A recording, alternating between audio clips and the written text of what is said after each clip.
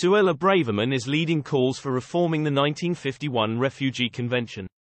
In a keynote address in Washington, the Home Secretary will expose the main reasons why world leaders will not tackle illegal migration, including negotiation struggles and racism fears. World leaders are failing to tackle illegal migration because they are scared of being branded racist or illiberal, Suella Braverman has warned. The Home Secretary, leading calls for reforming the 1951 Refugee Convention, warned countries the crisis will only get worse unless radical steps are taken to restore national borders. Millions of people are being incentivized to try their luck by the global asylum system, Mrs. Braverman declared, despite Western governments knowing full well they cannot help more than a fraction of new arrivals. Mrs. Braverman said in a keynote address in Washington, "So why has the international community, so far, collectively failed to explore any serious reform of the global asylum framework? I think there are two main reasons. The first is simply that it is very hard to renegotiate these instruments. If you think getting 27 EU member states to agree is difficult, try getting agreement at the UN. The second is much more cynical. The fear of being branded a racist or illiberal. Any attempt to reform the Refugee Convention will see you smeared as anti-refugee. Similar epithets are hurled at anyone who suggests reform of the ECHR or its court in Strasbourg. I reject that notion that a country cannot be expected to respect human rights if it is not signed up to an international human rights organization. Failing to clamp down on illegal migration could fuel the rise of the far right because voters no longer have confidence in Western governments," she said. Multiculturalism has failed in Europe and threatens social cohesion in the nation-state, the Home Secretary has said.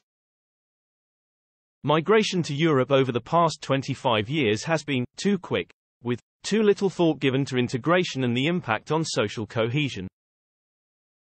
And Mrs. Braverman said new homes, schools, roads and hospitals cannot be magicked out of thin air to cope with ever-increasing populations.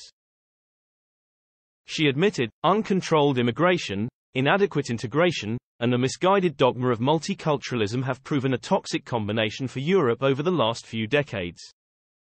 The Home Secretary told delegates at the American Enterprise Institute, "If people are not able to settle in our countries, and start to think of themselves as British, American, French, or German, then something is going badly wrong."